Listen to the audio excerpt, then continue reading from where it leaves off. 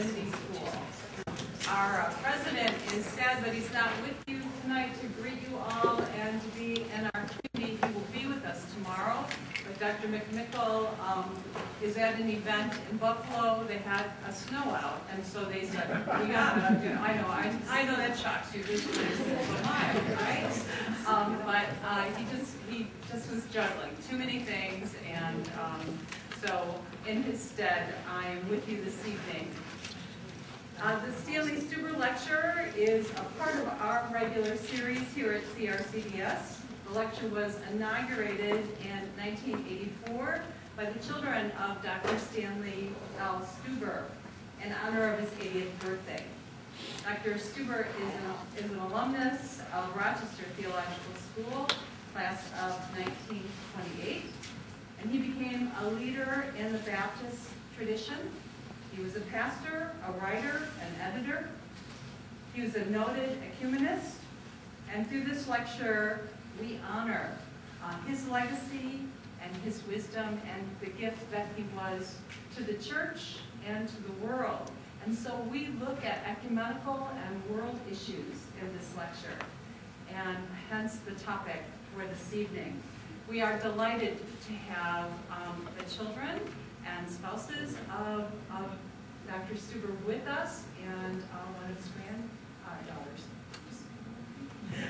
So the folks who know that you're here with us, it's always a joy to have the Stuber family with us in the spring at CRCDS. As a part of preparing for this lectureship, we established the CRCDS Green Team. And the Green Team, which was made up of a member of our student body, one of our staff members, and one of our faculty, began to look at what we're doing here at CRCDS with regards to, are we very green? What should we be doing to become more green? And so they've come up with some suggestions. I mean, we have our blue bins around, but you know, we have some other issues. Are we copying things duplex? Are we doing all those things? So they suggested that we create a compost bin here at CRCDS, that we expand our recycling program, that we develop an all-campus organic vegetable garden, that we consider treatment of the ground, i.e. the fertilizer, and look at those options, that we look at renewable energy and get a grant to do an audit and look at possibly implementing some other new approaches to our energy use here on the Hill.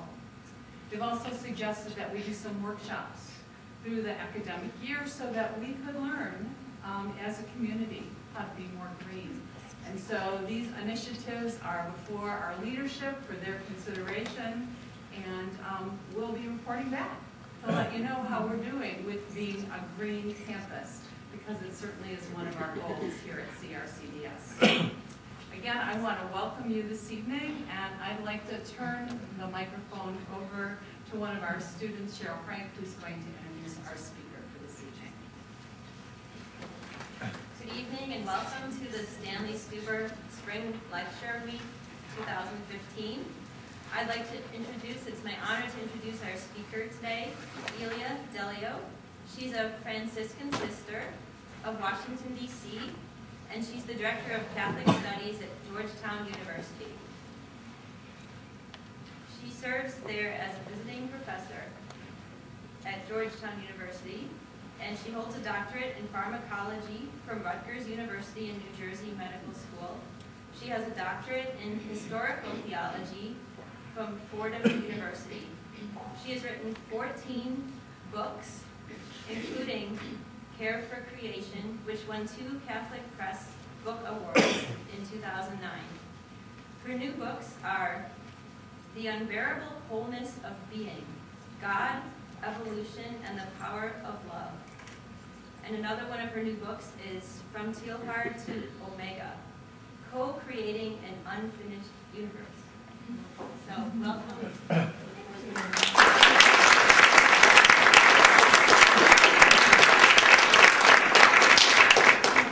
Thank you. Can everyone hear me? Okay, good. First, I wanted to say thank you for inviting inviting me. I have heard of Colgate Divinity School for many years, and so I finally have an opportunity to visit this lovely place. It's a beautiful area. I always think of Rochester as cold snow. I'm delighted to see no snow.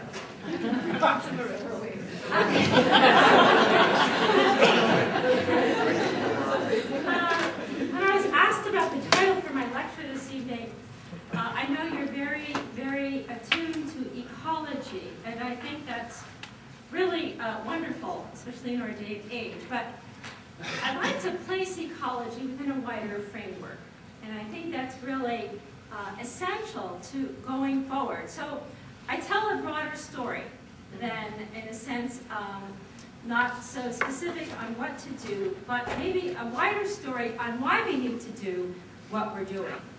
A lot of my work is based on the vision of the French Jesuit scientist Pierre Teilhard de Juillet.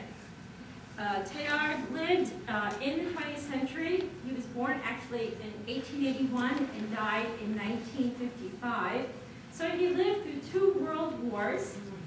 He was a scientist, a paleontologist, and spent his life, devoted his life to study human origins. But he was a Jesuit, and therefore not the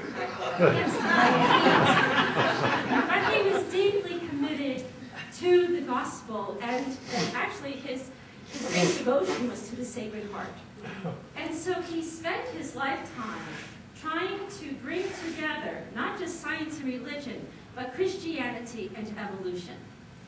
And at one point in his writings, he said, the artificial separation between humans and cosmos is at the root of our contemporary moral confusion. Now, I don't think we wake up in the morning and ask, gee, what's my cosmology today? But every one of us has an operative cosmology. In other words, especially if we talk about the things of religion, if we say the name God, we have a certain, in a sense, spatial temporal understanding of God. We use the language of heaven or earth. And what Teilhard is basically saying is that religious people have an old cosmology, even though we live in a new world. Raymond Poincaré, one of the great mystics of the 20th century, said, the very name of God is a cosmological notion. Now, again, by cosmos, we mean the whole physical order of things. So when God reveals God's self in Exodus as I am, as the being of being itself, the revelation is, in a sense, I am cosmos, I am being. So Poincaré says there is no cosmos without God and no God without cosmos. We couldn't even utter the name God without a whole. Now, having said that, I think it's helpful. One of the things I always say is, it's good to know where we're coming from to know where we might be going to. So I just want to take a very quick peek. That was the wine this evening. At the cosmology that has shaped our religious thinking, no matter what the spectrum, Christian thinking up until the recent times. Our Christian story really comes out of the Middle Ages, like it or not. I mean, our cosmology is medieval. This is a basic schema of the Greek cosmos as described by the astronomer Ptolemy. And you'll notice that the cosmos is perfectly ordered, very nicely concentric circles, immutable, unchanging, hierarchical, graded levels of being. But what's significant about this cosmos is it's geocentric. The Earth is in the center of this stable, fixed cosmos. And in the center of the Earth is the human person, right? Because we were created on the 6th day in the image of God before God rested. fixed cosmos, it was necessary, in a sense, to find reason for the destruction and the sinfulness of, so to speak, of human behavior. So we know the story. There was perfect order, an original garden, and then there was disorder due to a disobedience. And we know that the cause of that disobedience was an apple tempted by a woman, right? So, order, sin, redemption. That kind of basic framework has been with us since forever, really. The one thing good about the medievalists is that they had a real consonance between nature and scripture, right? The one word of God spoken in nature is the word of God spoken in scripture. So they saw a consonance or a complement between these two books, which the whole was the book of Christ. So you have like a Francis of Assisi or someone going around finding the footprints of God in the things of nature. Meister Eckhart, the Dominican, said, anyone who truly knows creatures may be excused from listening to sermons, for every creature is full of God and is a book. So I always say, you know, build your churches or your communities with large windows, because depending on who's preaching that day, you can still hear a sermon. That's right.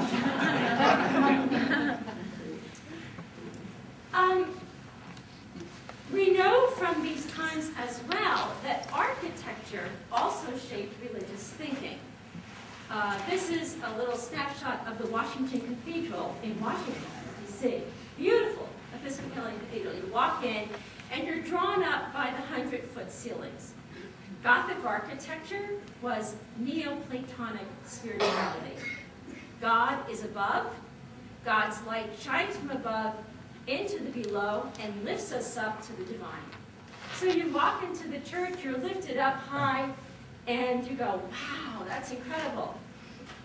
And what scholars have pointed out is that this kind of lifting up consciousness gave rise over time to turning away from the earth.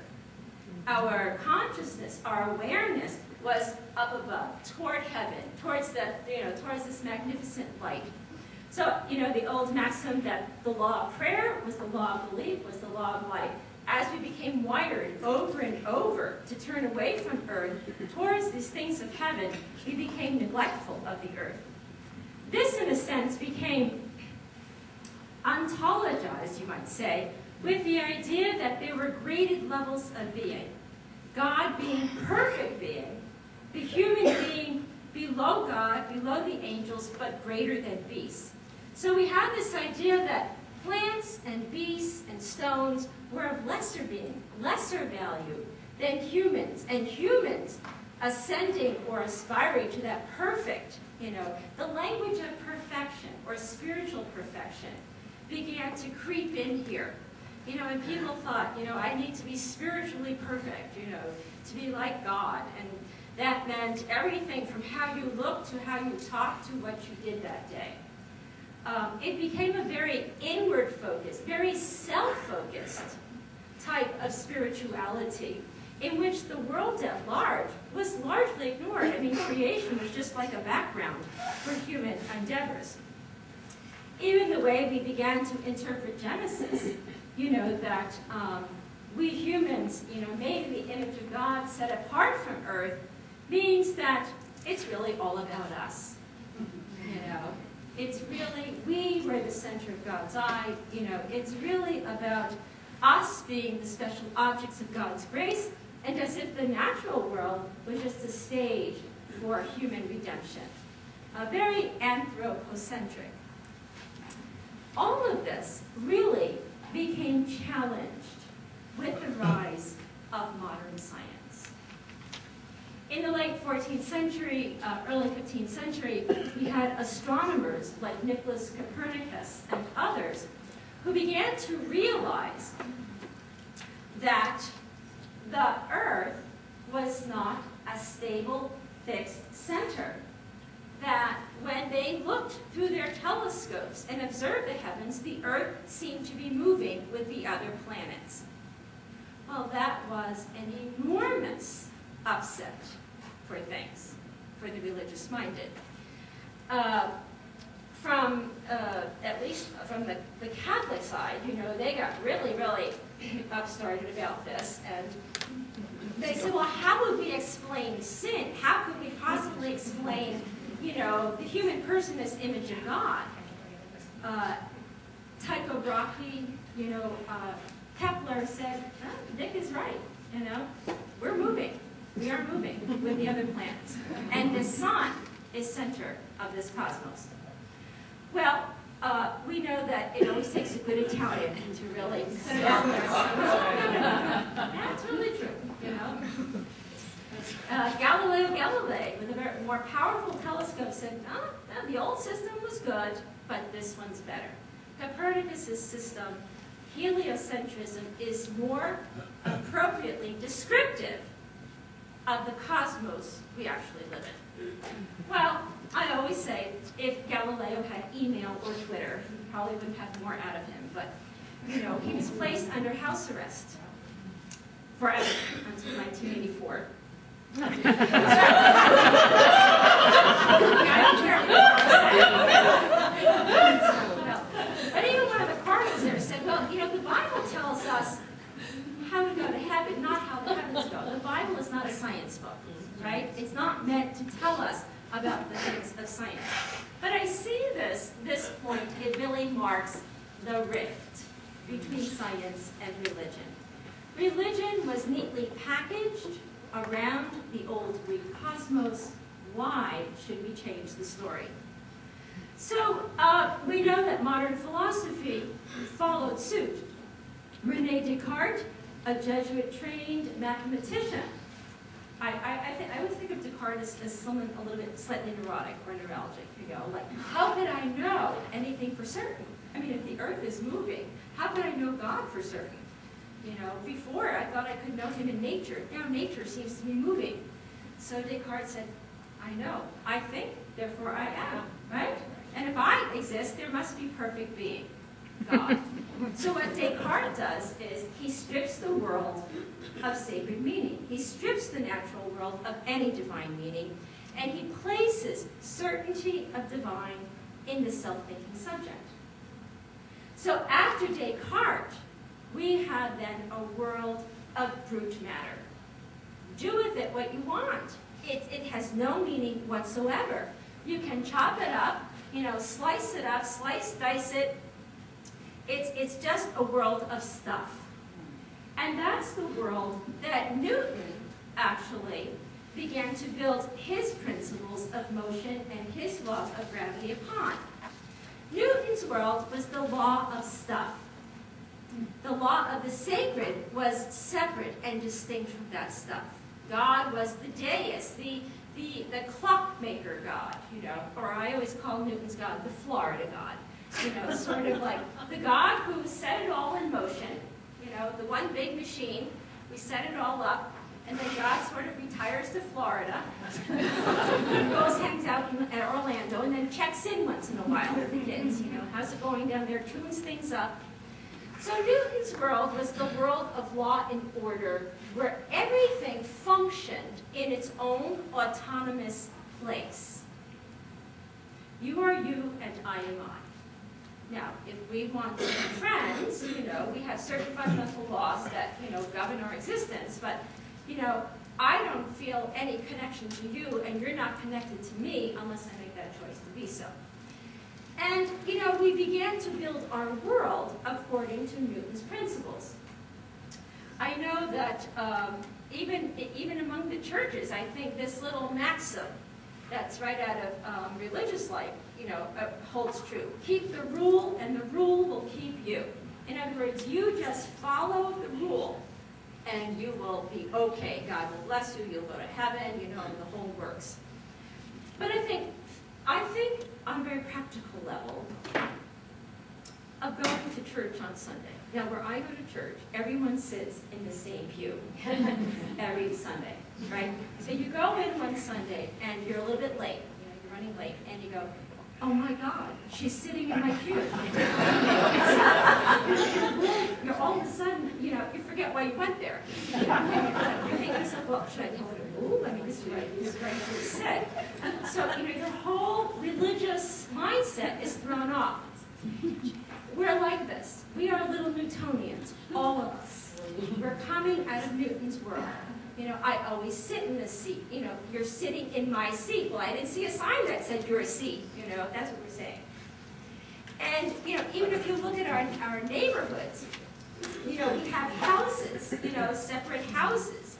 We have separate cars. We have everything is in little blockwork. It's a little blockwork universe.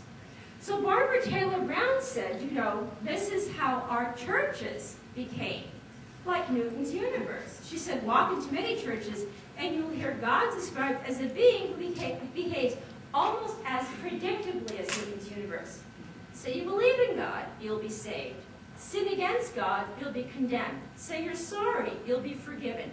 Obey the law, you'll be blessed, right? So people say, oh, well, I went to church every Sunday, I prayed. Why did God allow this to happen to me? That's a Newtonian statement. You're saying, I followed the rule, and God should have followed the rule too. But here's the challenge for us. A religion built on stability and immutability is not prepared for a cosmic order based on change. And this is our challenge. So we have built up religion based on a fixed, static, cosmological framework. But we don't live in that cosmos. This is our cosmos. It is old, large, dynamic, and interconnected. Now, it's a very large, we cannot get our heads around the size of our cosmos that we call home. First of all, we exist on a sort of mid-sized galaxy, the Milky Way. We're sort of little suburbans in terms of the cosmos. We have about 200 billion stars or so around us, and we stretch about 100,000 light years. We can't get our heads around that, 100,000 light years. Many of the galaxies are often grouped into clusters. So we're talking about large collections of stars. Now, I think the first thing, we need to get our heads around is, are we it in the cosmos? Really, this is it. The only form of intelligent life in the cosmos is here on little planet Earth in little suburban Milky Way. Well, I just think we need to widen our scope and entertain the possibility that maybe not. Second, it's old. You're feeling old? Think of the cosmos. It's about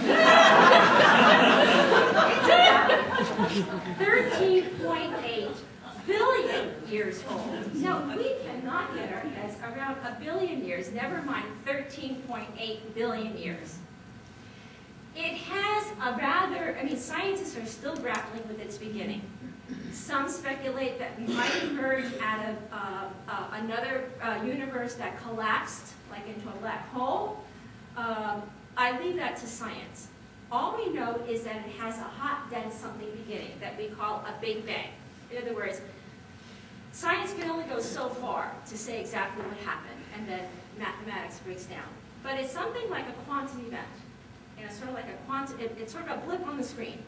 It's a small, hot, dense something that is so hot and dense, it explodes. It sort of rapidly expands, and as it expands, it starts cooling.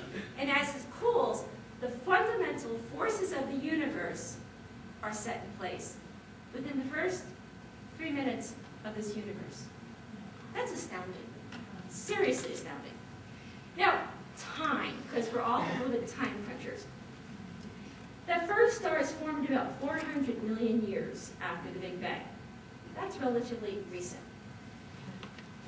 Galaxies and planets began forming about a billion years after the Big Bang. Most of our universe is dark energy, about 72% of it. That's the energy of expansion. A small percentage of it is dark matter, the energy of contraction. In other words, we are expanding, but there's something that keeps holding us together so that we just don't fly off into space, nor do we collapse inward. And here's the really sobering thought of it all. So, you know the song that says 70 for most, 80 if you're strong, 90 with good drugs type thing? This universe will continue on about 9 billion years if the sun burns out, between 6 and 9 billion years. And say the sun just happens to go on, it could expand indefinitely, maybe for 100 trillion years. So we're all worried about, what's going to happen to us tomorrow. Well, the universe, that's 13.8 billion years old, plans to go on for at least that length of time, if not, quadruple that. It has an infinite future before it. We need to rearrange our thinking. Okay? Now, it's an expanding universe, and we can find ourselves expanding. But I think that just says that we're consonant with the universe. It all really changed, with Albert Einstein. Einstein was not happy with Newton's ideas of absolute space and absolute time. Most religious language, by the way, is couched in language of absolute space and absolute time. But Einstein, the great, creative genius that he was, imagined what it would be like to ride a beam of light at the speed of light. I mean, do you wake up and do these things? I don't know. What he eventually came up with on a sheet of paper, I think a sheet and a half of paper, are all the mathematical equations that said, nope, no such thing as absolute space or absolute time. In fact, it's not even space and time. It's space-time. And space-time is a dimension of this multidimensional universe. And we still cannot quite get our heads around that. What he is saying is that the universe is not like Mr. Machine or Legos, what Newton thought. The universe is more like taffy or Slinky or bubblegum, It stretches, it shrinks. And it stretches or shrinks depending on gravity or the mass within it. It is a finely tuned universe. I mean, a trillionth of a trillionth of a trillionth of 1% faster, the cosmic material would have flung too far apart for anything significant to happen. We could not be here. If gravity had been 10 to the 33rd times weaker than electromagnetism, the stars would have burned up, and we still would not be here. I mean, one would have to just say, this is completely, incredibly awesome. So what we are saying is that all that makes us us, in other words, the carbon in our bloods, the oxygen, the nitrogen, the compounds, the elements, were already present in the Big Bang. We are literally, daughters and sons of stardust. So we can say we are in the universe, and the universe is in us. What Einstein did go on to show is that it's not a world of brute matter. It is rather a world of energy. If you were to ask, what is the primordial stuff of life? It is energy. And energy can be converted to matter, mass, and mass to energy. That's his famous E equals mc squared. So we humans are sort of like, energy showed up in bodies. And basically that's what he's saying, is that mass and energy are not two separate things. Like I'm a body that has energy. No, you are a body that is energy. But, the language that we have grown up with, just in the same way that, you can transpose these to body and soul, or matter and spirit. So many people still ask, well, what happens to the soul when you go to heaven or something? Because we're still dualists. Religiously, we still have this old dualism stuck in our mind, even though science is telling us, no, it's really energy, mass energy. It's a continuum. Now, scientists did show us early in the 20th century that the stuff of life, the basic stuff of life that we call matter, is inherently pluralistic. Inherently. In other words, through these famous experiments called the double slit experiment, where you put two slits in a wall and you shoot a beam of electrons. I know you do this at night or something. You shoot a beam of electrons and you might predict, in the old paradigm, 2 beams of electrons on the other side of the wall. But what scientists found is, no, there was this strange particle wave interference pattern, and the only way you can know something is if you measured it. And they call this wave-particle duality. In other words, our universe is not this objective thing out there, that's different from me. It's really a participatory universe. We name what is actually exists. Our observation of something brings it into reality. So the line between subject and object has really dimmed, if not faded. What scientists have now come to show us is that the stuff of life are not little billiard board balls of matter bumping into each other, rather more like webs of relations. You might say that everything in the universe is genetically related, like a continuous web, each thing with the rest. So that the term interconnectedness may be the most apt description of physical reality. It is an interconnected universe. Now, Einstein early on, he wasn't too keen about quantum physics. I don't know if you know much about Einstein, but he thought, a little spooky and weird, and God doesn't play dice type thing. There's got to be laws written in there. But 2 of his postdocs, said, well, what if we took 2 particles that had interacted and we split them apart? And he said, what if we place half the particle here in Rochester on this desk and the other half on the moon? What would happen if we were to turn this particle 180 degrees up? And they said, well, maybe the one on the moon will turn 180 degrees down if it's really an interconnected universe.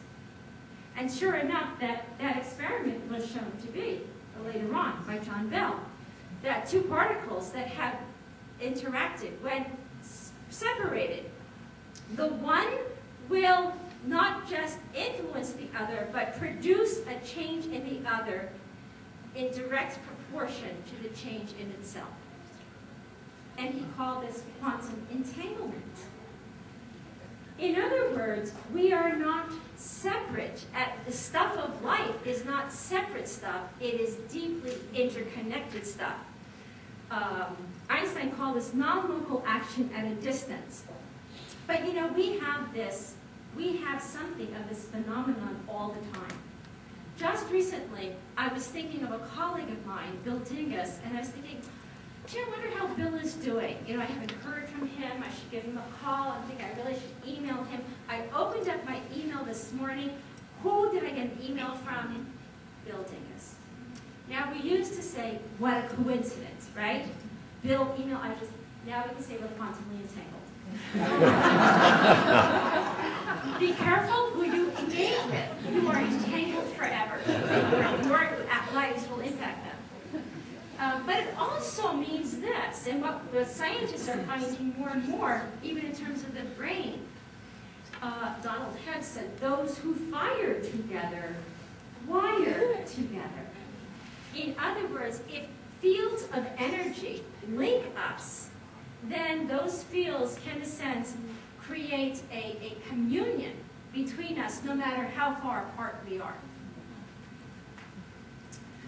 This is a famous saying by Paul Dirac in his acceptance of the Nobel Prize. He says, pick a flower on earth and you move the farthest star. You see, because we don't have a sense of the cosmos as this unfolding, interlocking wholeness of created mass energy, we don't realize that our actions can have cosmic effects. Pick a flower and you move the farthest star. So David Bohm, colleague of Einstein, says, as human beings and societies, we seem separate. But in our roots, we are part of an indivisible whole and share in the same cosmic process. all of us, Christians, Jews, Muslims, Jains, Buddhists, atheists, from Ethiopia, Afghanistan, China, Russia, if you were to go at the fabric of the universe and turn our world inside out, you could not tell the difference. We would be one whole.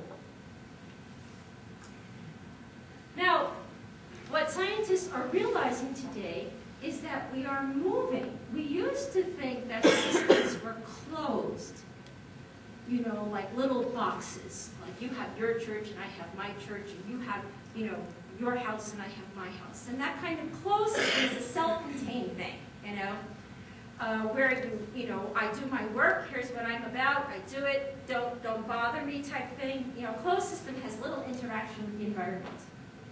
But nature, what we find nature today really works more according to open systems.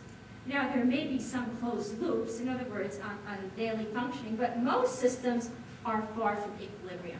I know when I was growing up, the big thing was equilibrium, equilibrium. Now it's like, no, chaos, chaos. Make sure you're far from equilibrium. An open system is open to the environment. In other words, spontaneous new things can happen. You know that we know even from our own experience, when things are sort of out of kilter and it's all chaos, something new can happen. And in a closed system, you go, oh my God, what are we going to do? In an open system, you go, great, what's happening? See? So an open system interacts with the environment and can move into a new pattern. And of course, one of the famous theories that you might say reflects open systems is chaos theory.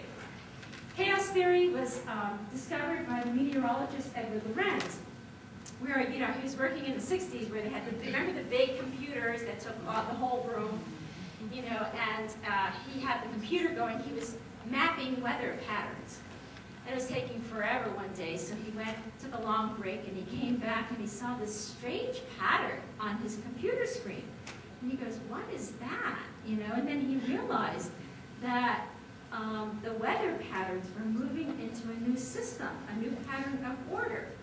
So the theory, chaos theory, means that, every system will have a pattern, but because it's open to the environment, that system can have maybe like a small little spontaneous new pattern within it, what he called a strange attractor. The strange attractor is in the system but different from it, and over time, that can pull the system into a new pattern of order.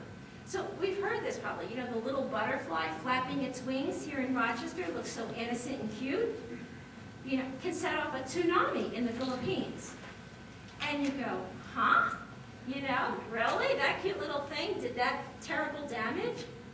And we're saying, yes, because the flapping of the wings disturbed or created a new pattern of order with an existing pattern which amplified over distances, creating, havoc. I look at this on the human level, though, because we don't think of ourselves in terms of chaos theory, but it might be a good thing to do. For example, my inability to forgive someone, who, may have said something against me or, hurt me. Could I possibly be conscious that my inability to forgive creates a negative pattern, a negative energy field that can amplify, over space-time? And could I be responsible in part for the conflict in Iraq? Could I be responsible for some of the atrocities in the Middle East? And we think to ourselves, oh, those poor people over there. But you see, in an interconnected universe, we are part and parcel of the whole. That's what we're saying here. Now, the third part of this science story is this. We are in evolution. Evolution is not a theory. It's not, you can't believe in evolution. It's not a belief system. It is rather, it is the best description of biological and cosmic life. That's all we're saying here. And to this day, more than 40% of the U.S. population still does not accept evolution as the way human life has emerged. I once had a conversation with a woman who came to visit me. She was, I guess, more of the conservative evangelical strain, and she said, "So what are you working on?" I said, "Well, evolution in Christianity." And she said, "Oh, well," she said, "evolution is just a theory." And I said, "Well, no, it's more than a theory." I said, "Most of our modern inventions and modern science is based on principles of evolution."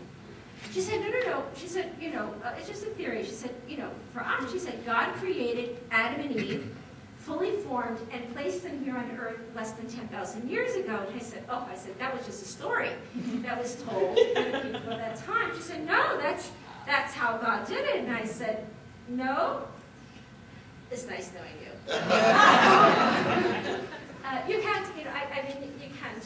You have to just, first of all, read the science. I mean, I say to many people today, before you read a religious book, please read Scientific American or read science. We tend to still stick with this, religion story as with an old cosmology. So all we're saying with evolution is this: it's not a static, fixed species that we are. We are a dynamic species. We emerge.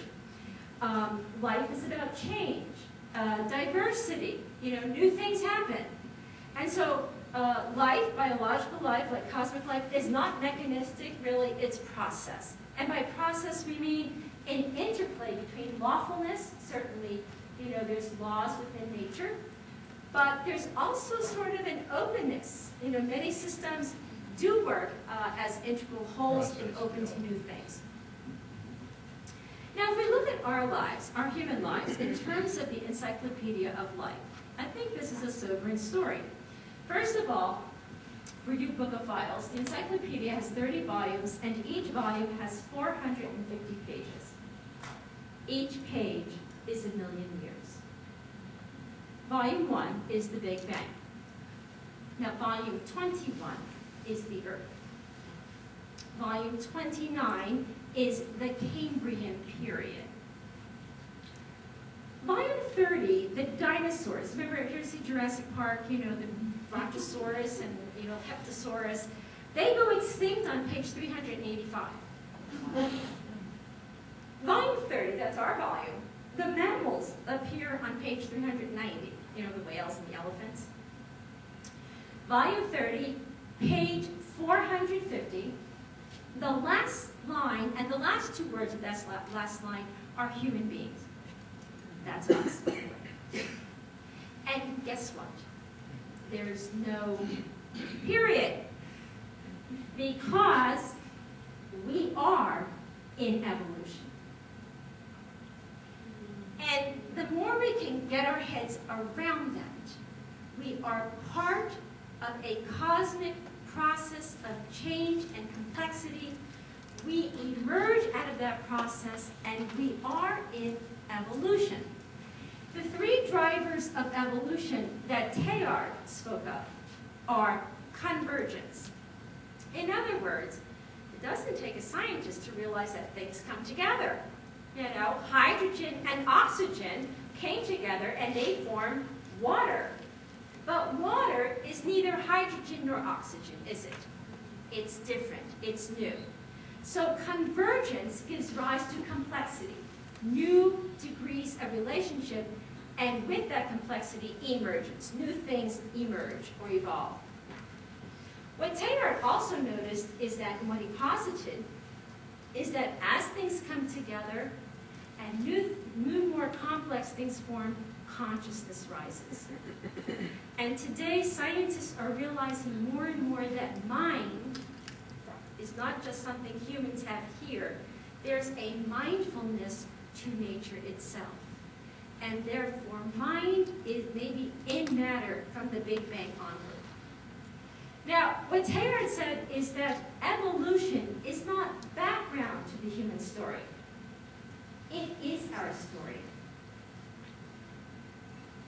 And therefore, we have to say we are not in evolution, we are evolution.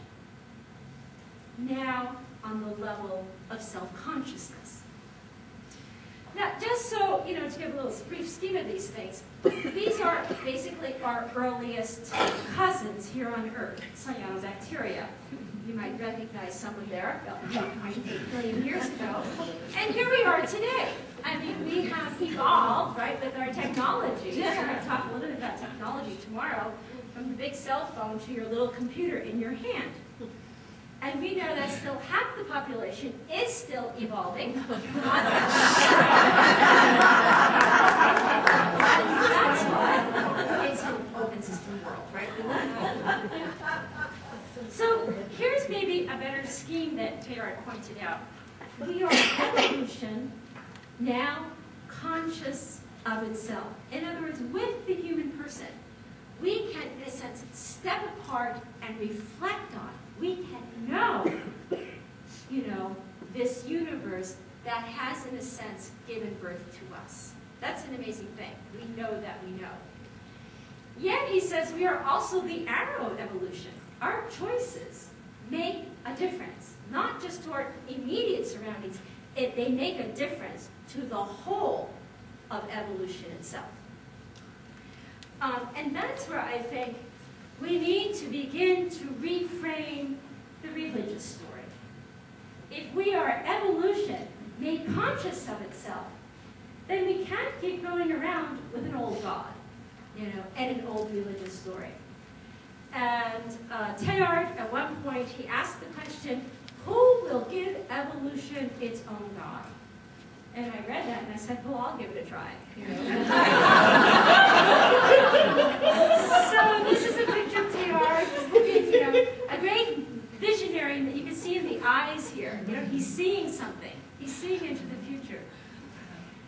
Now, one thing I want to point out, and why I think we've had such a difficult time reframing the religious story, is that you know that the classic Christian story has a classic philosophy to it. It's based on Aristotle. It's Aristotle's philosophy. And Teilhard realized that. And he said we can't keep with that. I mean, our whole understanding of being itself has radically changed with quantum physics and with, cosmology. What he noticed is that even if you look from the point of nature, there is a basic fundamental force of attraction. If you look from the Big Bang onward, things keep, being pulled to one another. Atom to atom, quark to quark, cell to cell, compound to compound. So he looked at this force of attraction in nature. And he said it's not just a random attraction. There seems to be a center-to-center attraction. And therefore, he began to speak of this attraction in terms of love.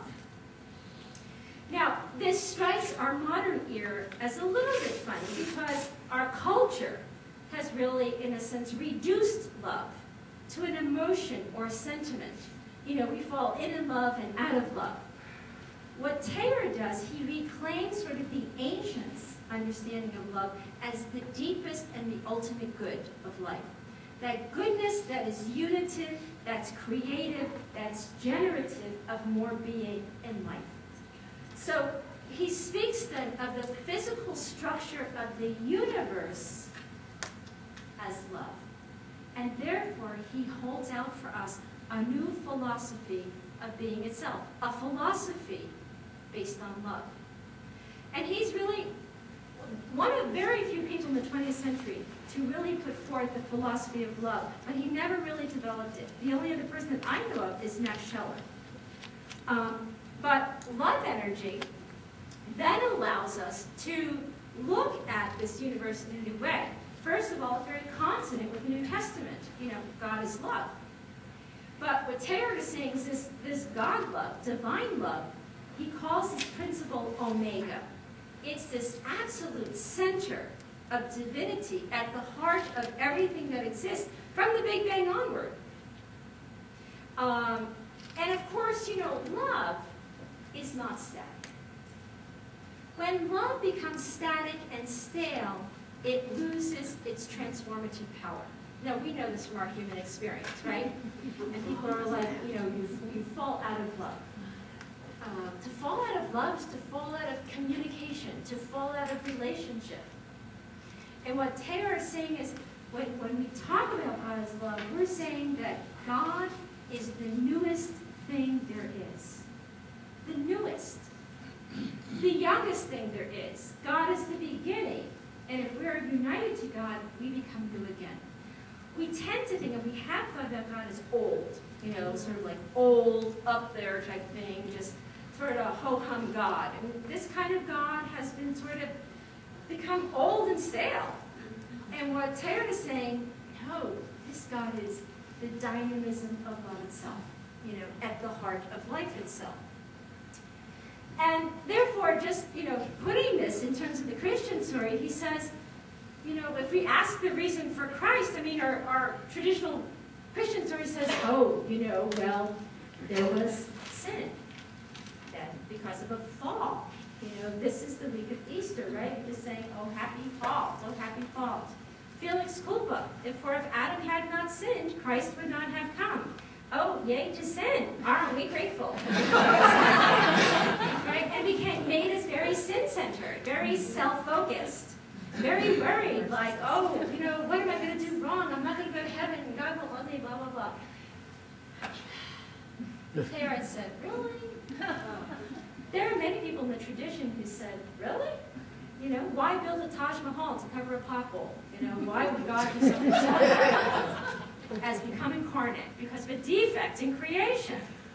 So they said from the beginning, and this is, I think, more scriptural, from the beginning, you know, Christ is the mystery hidden from the foundation, hidden from all eternity in the mind of God. God is love, and God will to share love from all eternity. So Christ, you might say, is that symbol of what God intends from all eternity in this act of giving God's self to finite space-time in the act of creation. So we call this original love. I have often wondered, and I think we have, you know, the opportunity now to build a new world and a new way of religious energy. You know, get over the sin thing. Sin, yeah, okay, it exists. We do mess up. Taylor can say why. It's an incomplete universe. It's an unfinished story. It's in the process of being created. It's not to minimalize sin. We do bad things. You know, we do crummy things to one another in the earth. But what we are about fundamentally is about love. And he said Christ is first in God's intention to love, and therefore God's intention to create.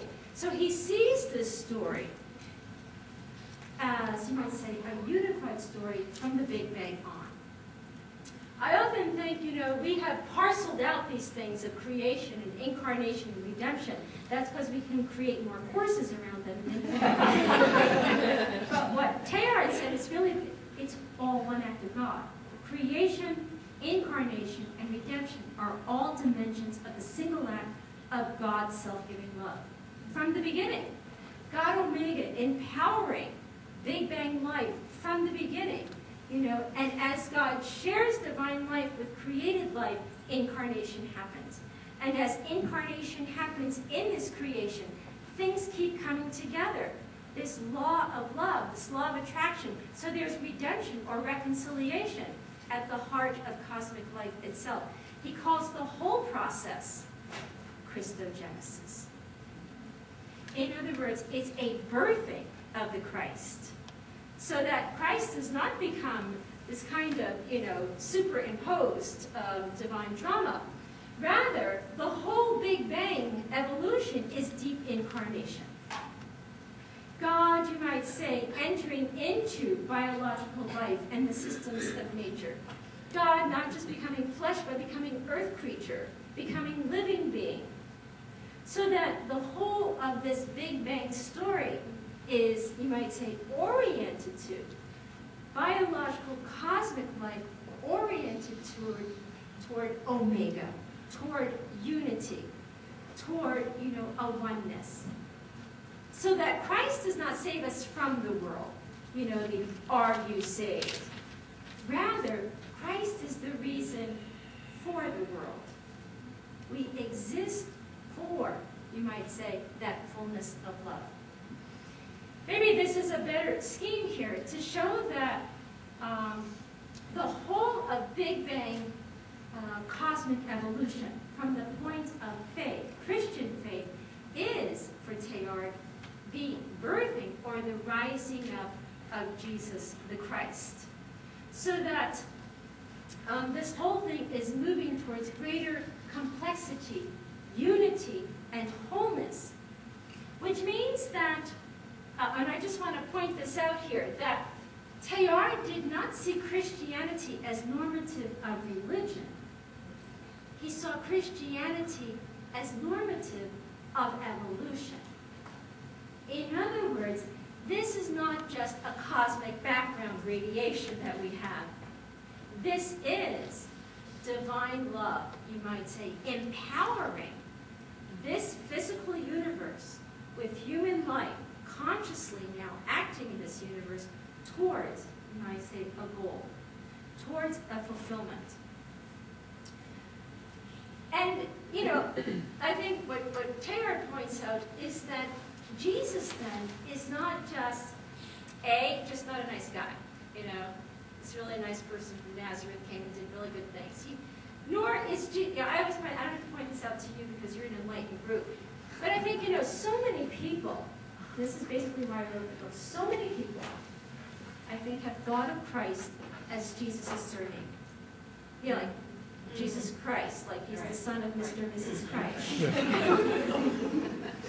We have no consciousness that Jesus is the Christ. That's what we're saying here.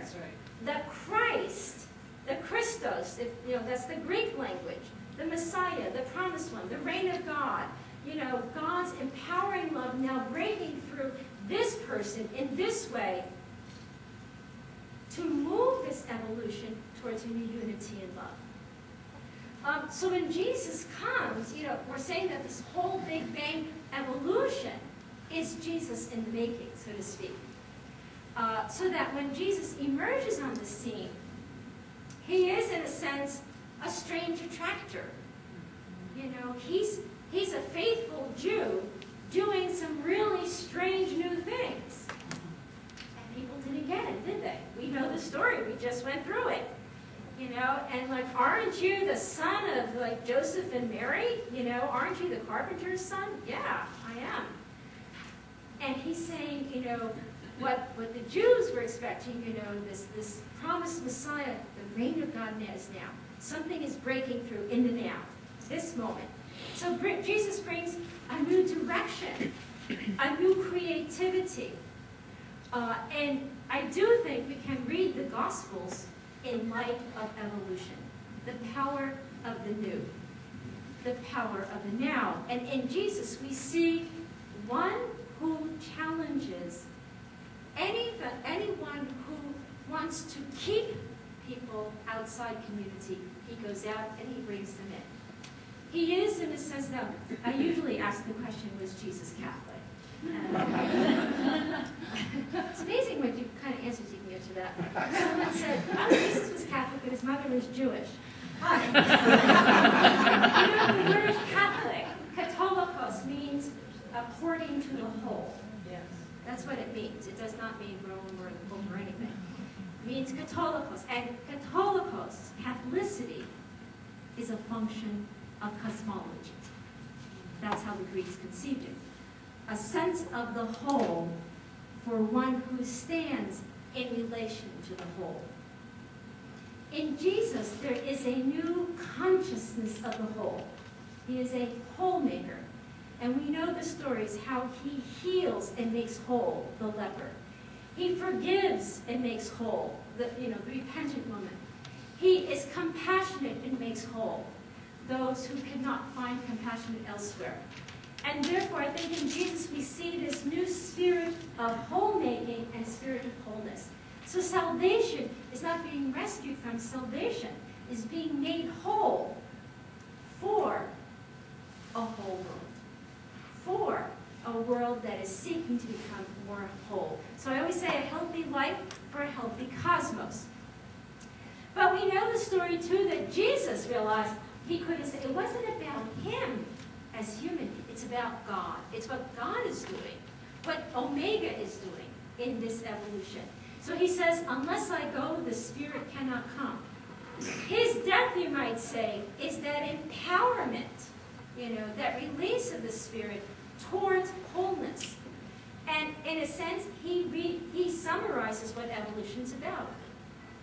Isolated individuals must let go for new, more complex unions to emerge. We hate to die to what we have known. You know, we want to hold on, hold on, hold on. What the death of Jesus symbolizes is evolution itself. You know, unless I go, the newness of this power of love cannot come forth and create something new in this world. So Jesus, you might say, and this is what we're celebrating this, you know, in this time, this new life into Omega love. You know, this resurrection of Jesus speaks of a power, not just for our lives, but for the whole cosmos. Or as someone said, the invasion of the present by the power of what is yet to come.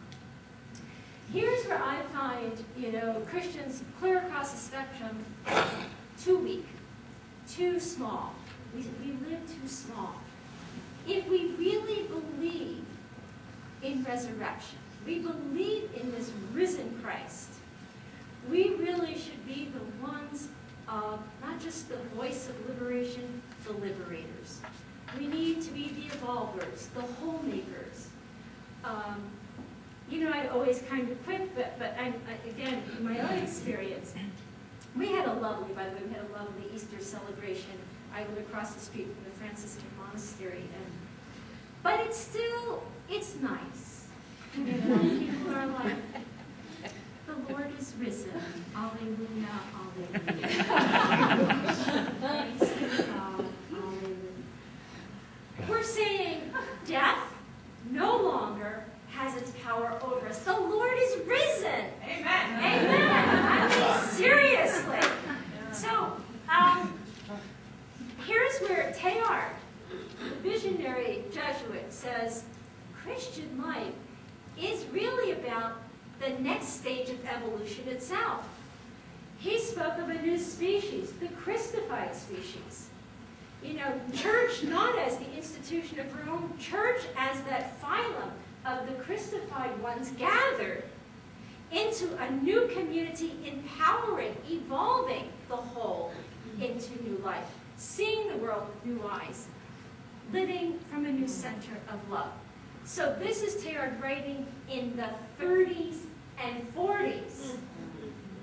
Christianity is a religion of evolution. And still, we are not yet there. You know, we're like, are you sure about that? You know? And what he's saying is that Jesus establishes the pattern, but out of the old is born the new. When I read the Gospels, and maybe this comes from, you know, working in this with evolution in this material, but it is all about newness. New wine must be put. How many times do you read this? New wine into new wineskins. Let the dead bury the dead. I love that one, right? We're always like, can I just go turn back and bury the dead? No, he says, you want to stay? You want to bury the dead? You'll be dead. Then just stay there. Jesus is about, you know, shaking the dust, moving forward, letting go, moving forward. Death, life. Death, life. That's in a sense the dynamic going on here. So what we find here is that God, this empowering Omega love, is completely canonic. That's the great mystery, isn't it? We're pretty sure that God should come in at some point and do it for us. You know, clean up the world, you know, just tell us where to do and, you know, how to do things. And, you know, as one writer said, God is like a beggar at the soul's door. That's the type of God who is the God of Jesus. A God who gives it all away to be God for us. We are empowered, you might say, to do new things if we want to. We have the choice. But I think one thing we need to do is to come to a new consciousness that we are in evolution, that demands our commitment to this process. to realize that we are the arrow, which means we need a consciousness of being in evolution. How do we create a consciousness of being in evolution? I think that's the challenge for us in our time. How do we develop that awareness that we're moving, we are in process, that what we are about is new unions, new relationships, a deepening of love, a deepening of being. Before, Teilhard said the Christian thought that we could attain God by abandoning everything, right? This kind of ascetic way. Now he says we realize we can attain God only in and through the earth. So one of his famous lines is, I can be saved only in and through the universe and as a continuation of it. In other words, when we are made whole, we help make whole the universe that is in us and that we are in. Our lives do make a radical difference. I want to say this because we can talk about ecology, but unless we put ecology within the wider scope of cosmic evolution, we, in a sense, don't have a framework, a story within which ecology can really flourish. Because ecology is not about human flourishing or biological flourishing, it's about cosmic flourishing. The whole cosmos is seeking to become whole. So we are in a Christogenic universe. Christ is still being born in this universe. But we are called, I think, to recognize that connectedness is our basic reality. You know, whether or not we want to be connected, that's a different story. At the heart of things, we are connected one to another. We are wholes within wholes. And nature, funny enough, nature works best according to wholeness. It works as little units of whole, local communities of wholes. We on the human level, and I think it's actually more modern than ancient, we have fallen into this tribalism, this compartmentalization. We are Newtonian through and through. I want my little space, I want my little house, do not bother me. If I want to talk to you, I will, email you or dial you up. And what we don't realize is that our actions affect the wholes of which we are a part, and we are affected by all other wholes. So, we need to de-engineer our thinking. We need to realize how mechanistically we are oriented, even in our treatment of one another. And I think there are lessons from evolution. Learning how to live as a creature in evolution is, in a sense, to learn from nature itself. One is just accepting incompleteness. We hate incompleteness, right? We constantly, we've got to wrap it up. We've got to put a period to it. I think it's one of our challenges today. Can we learn to live in the now with the incomplete? It's good as it is. Can we then, because I think what we do is we're so focused, we're control freaks, okay? Because little Newtonians are control freaks. And we want to control everything. But to let go and to live in the present moment is then to be able to recover the capacity of wonder and awe. I often wonder why Jesus said, in the Gospels, to become like little children. Because little children have short attention spans, but they live in the now, don't they? They live in the present moment. They get angry and upset one minute, the next minute they're chasing butterflies around. We humans, we get old, our little brains get divided, and we hold on. We grip for life, and therefore we miss out on most of life. And I think we are asked to let go now.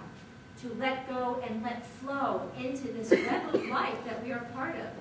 And therefore, I think Teilhard would ask us to live in the primacy of love. Not love as a feel-good emotion, love as the good that is in every person and in everything that exists. You know, and that love does mean compassion and forgiveness and reconciliation.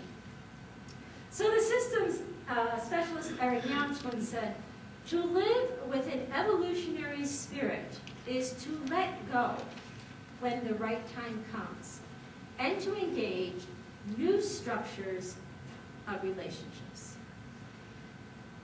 Do we know or can we discern when the right time has come to let go and to engage new structures of relationships?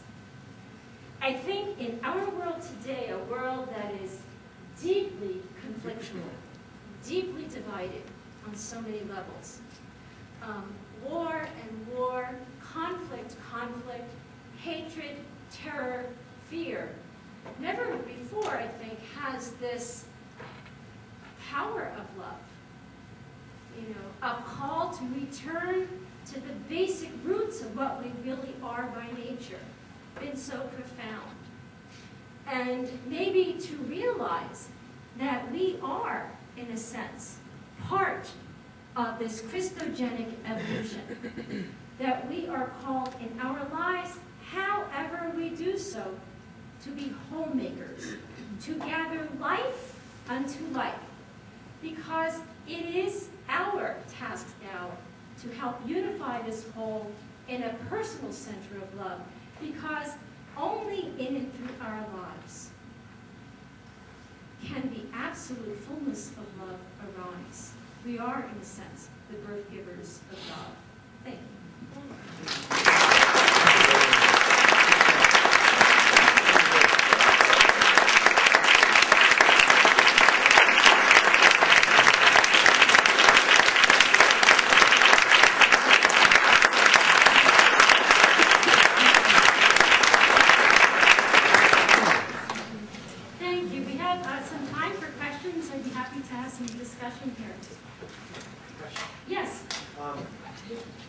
There's a couple of thoughts that I'm having. One is a question about the theology that's emerging from PR seems somewhat grounded in the physics of the 30s and the 40s. And I asked that with a kind of multiple thoughts, but one being the possibility, theoretical possibility of multiverses or parallel universes, and all along you assumed a universe. Can you speak or elaborate about whether theology is, surely it's open theoretically to that possibility. Absolutely. But it doesn't.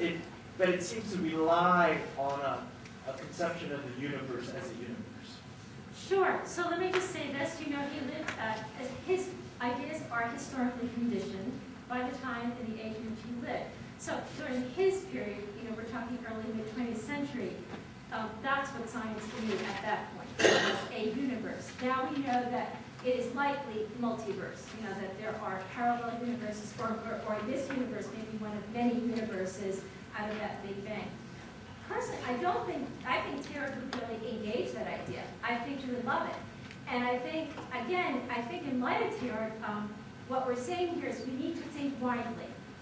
In other words, Omega love is not simply confined to, you know, this universe or this earth.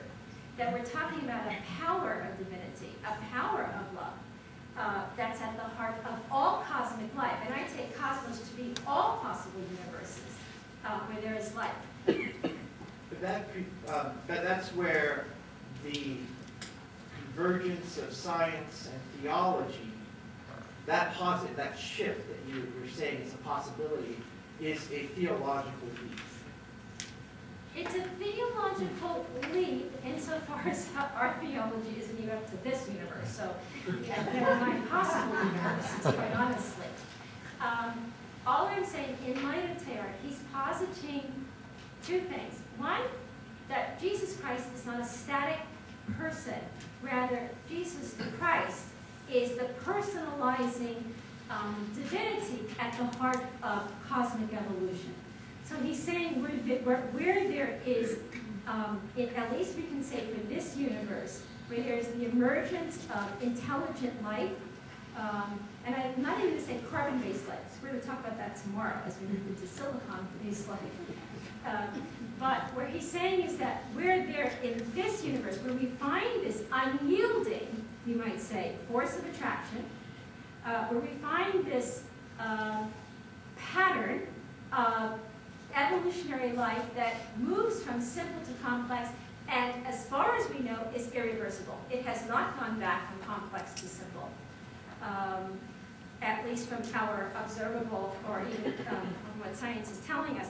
He's saying that it is not something in evolution. It's not just an evolutionary background. It is someone. That the whole of cosmic evolution is, so what he's saying here is that Jesus Christ is not a figure. So Jesus Christ is the whole. The Christ is the whole. And that's hard for us, truthfully, to get our minds around, because we are brought up confining the Christ to Jesus alone. And using Polycarp's language in Terry with Greek, Jesus is the Christ, but Christ is more than Jesus. So we're saying that the whole universe is a cosmic personalizing universe. Would that be in other universes? It could be, that's totally speculative, isn't it? Because all we know is this universe. So I think if we could just at least get our heads around this universe and work towards a type of evolutionary Christology, we might come to a wider sense, first, about interconnectivity. We don't have that. We really don't. We think we're very tribal in our thinking. We are very parceled out, very compartmentalized, whether it's language or culture or ethnicity or race or whatever it is. So how can we even make that first step to get to an evolutionary consciousness that is based on the interconnectivity of cosmic life to help move us then towards a reframing of what it means to live gospel life in a universe that's moving?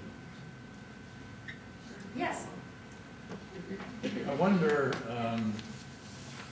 I think you are very convincing about the centrality of love.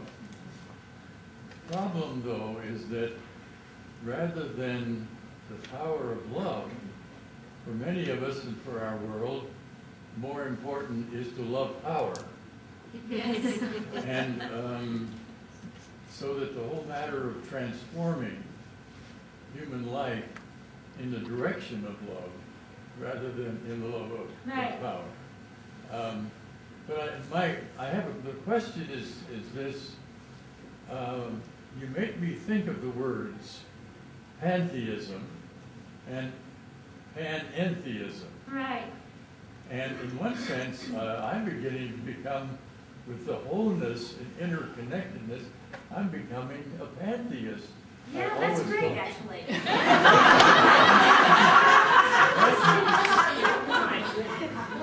First of all, if any religion is going to become pantheist, I think Christianity comes close.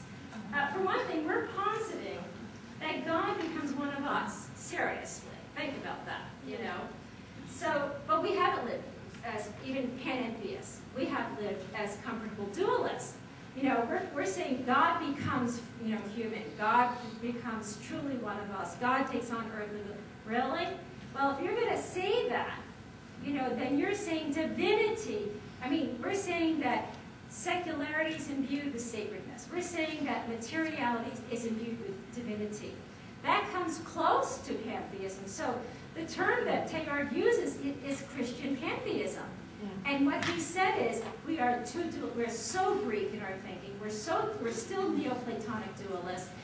He's saying Christian pantheism must be dynamized, universal. He uses this language. I say yay to Christian pantheism. A little divinity can go a long way in materiality. I'm tired of the dualism.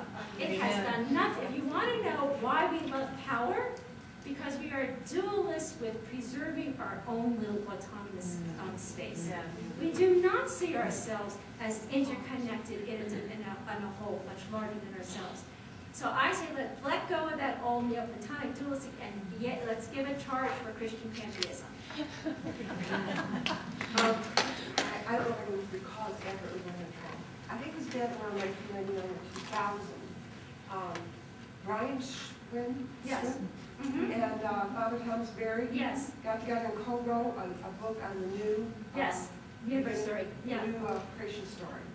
And when I was told, I was up at Harvard University, they gave them awards and prizes for this and everything. And I thought from that, what was set up there, that of course the way to get people to learn is start with these books with younger children in school. Yeah. Or Right. start with the universities Yes, and eventually right. come down and it'll be books and the energy will be another chapter in besides the nervous system, circulatory, Yes. energy system. Mm-hmm. So where are we, I mean, a lot of these thoughts are supposed to be generated in that new creation story. So where are we with that? I mean, So- where's it- Right. So let me just say this. Right. So let's begin, from 2 years old up type thing. There are people beginning to write children's books, along these lines. I mean, people give me books periodically, and so someone gave me 3 books on the new Big Bang Cosmos story for children. And it's wonderful. It's illustrated, and yeah. Let me just say this, because here's what I think. We think, oh, Christianity's been around 2,000 years, we're at the end of it. We are in a 13.8 billion year old universe. Christianity was born around 11 a.m. this morning. We're just beginning. I want to say that the first 2,000 years may have just been a prelude to, you might say, beginning of Christianity as we move forward into the future. So I'd say for all you creative people, get your pens out, get your brushstrokes out, start writing children's books, do creative things. We need new language, we need new prayers, we need new artwork. I can't tell you how much the artwork and songs that we've been singing for so many years have wired us, to think in dual terms, heaven, earth, these kind of matter, spirit, God, good, bad. We need new evolution. We need new language, new ways of patterning our consciousness for being in evolution as people committed to Omega Love, to us. Yes? How do you see Trinity fitting into all this? Well, I like the Trinity personally. Here's what I think. I think because I believe in the gospel, I believe in a God who is intrinsically self-communicative. In other words, this is a God who, by God's nature, is relational. Trinity is you might say, that symbol that speaks to us, that expresses the intrinsic relationality of God. Otherwise, we have this kind of self-thinking subject, the great being of beings up above. But what we're saying is that there is a source of unquenchable love. We can name that source Abba, Father, fountain fullness. There is an expression of that love in a personal other that we name as son or word or image. And there is a breath, a dynamic breath of that love that empowers this life, which is spirit. So I love the Trinity, but I also think that what this Christian life is about, and maybe this is one way of putting it, is the trinitization of history.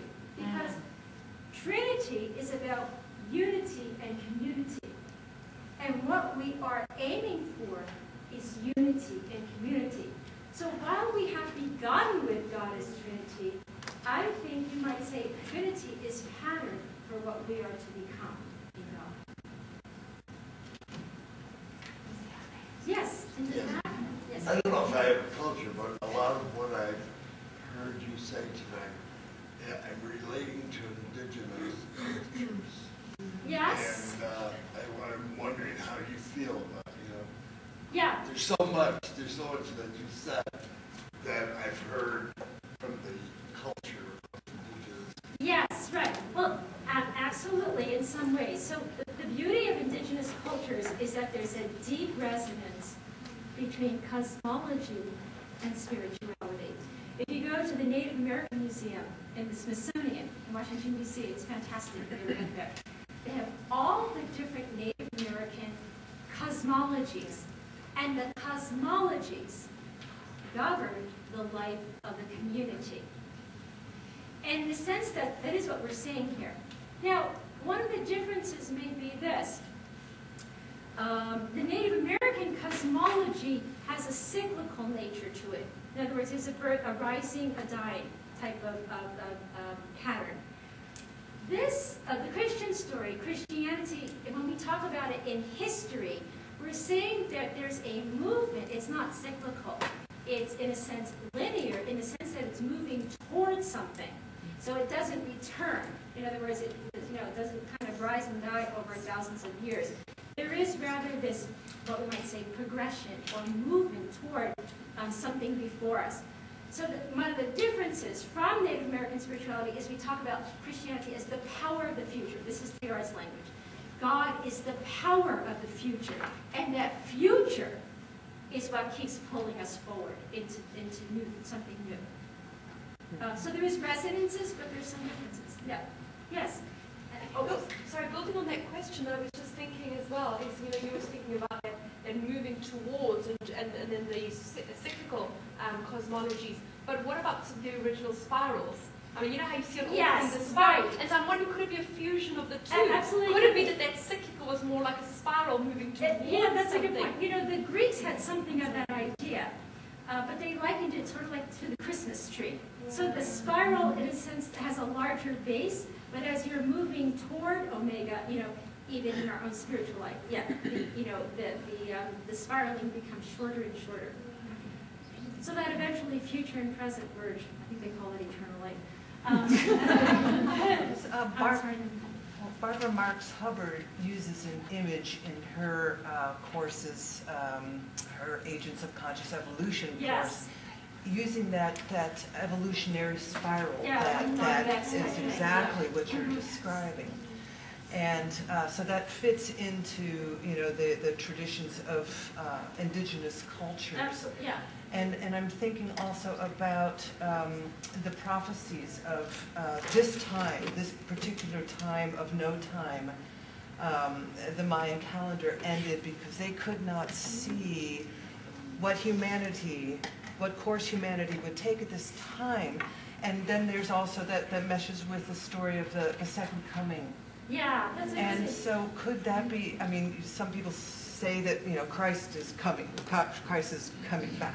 Yeah. But I see it as Christ, the Christ consciousness emerging in humans. That's right. That will enable us to That's right. return to wholeness Yes. and be able to move forward. Right. I think Barbara speaks, yeah. So Tara holds it. In fact, Barbara Marx Hubbard, I think, follows Tara in this. Right. So it is the emergence of Christic consciousness. So that there is no, second coming of Christ in the sense like Jesus is going to come down from heaven on a cloud and, the angels. I mean, we always have these images. It is rather that Christ emerges from within as we, in a sense, as we rise in consciousness and being in that Christic one. Christ becomes our lives. I mean, that's the second coming of Christ is the coming of Christ within us and within the whole of the cosmos. And I want to bring into the image of the double helix, the DNA strands, and how that imagery is expressed in the human body, and how we are universes. Yes. Embodied. Oh, right. Yeah. Very good. Yeah, that's good. Yeah. Sure. So what are your thoughts on how long it is before human beings become extinct? And what are your thoughts on characteristics of the creatures that will come after us? Right. So that's a good question. I want to say stay tuned for tomorrow. But here's the thing. I believe we can. Let me say there's several things I want to say. We can on one level annihilate ourselves. We do have that power, by the way. We can blow ourselves up with nuclear power. We can self-destruct ecologically. On that level, I want to say this. We may destroy our, most of our species, but Omega is at the heart of life, and natural life is very resilient. Yeah. We may destroy our species, but life, cosmic life, will not be extinguished. That's one thing I want to say. On the other hand, one of my interests is technology. So I've been working a lot in transhumanism, and so I was going to talk a little bit more about this. We are already a new species, quite honestly. We are on the verge of leaving Homo sapiens. If I look at, certainly, younger generations, everyone's a cyborg, you know, and we are on our way to becoming techno-sapiens or cyber-sapiens. And it's really because we have been unconscious about the rapid influx and the seamless interwovenness of technology into Homo sapien life. You know, it has happened so quickly that we don't even realize that we are no longer the persons we were even 50 years ago. So we don't have to worry about becoming something new. We already have become something new. The question is, what is it that we want? You know, what are we becoming? And you know, where are we going with our technologies? That, to me, is the next cosmic question in evolution. And it's a religious question as well. But like I said, stay tuned for tomorrow. I'll have another hour to talk about that. Yes? It seems to me that his worldview of evolution process is very optimistic and hopeful. Could you say how human suffering, singularity of one's suffering understood in this evolutionary view of the world, and then, Yeah, that's a common criticism of Teilhard. He seemed like this happy-go-lucky, naive evolutionary biologist. Let me just say several things. One, from the point of natural sciences, evolution is not so pretty. There is a costliness to the emergence of new life. If you think we got here, you know, on a happy-go-lucky day, it's wrong. Our human life is here because of the costliness of many species that went extinct, you know, to make this life possible. There has been violence within the cosmic evolution itself. I mean, we're talking asteroids and supernovas and all sorts of cosmic events. But what we do know is that we're here. And what we can say is, while there is violence in nature, there is suffering in nature, there is an irrepressible power of unity that does prevail, despite the seemingly, you know, the travail of nature itself. And it keeps it life, not human life, just life, presses onward towards more unity and life. That is sort of, I mean, if you look from the Big Bang, you know, through simple cellular life into more complex life, into Homo sapien life, into our life, there's something that keeps pressing on. Now, that in no way justifies suffering. In no way does it say, well, then, you know, just go ahead. We do make choices, don't we? We make choices, and I think, quite honestly, I put it another way, we have become the most unnatural species in this cosmos. The humans are the most unnatural because we are the only ones who kill our own, I think, other than rodents. I think that's the only other species.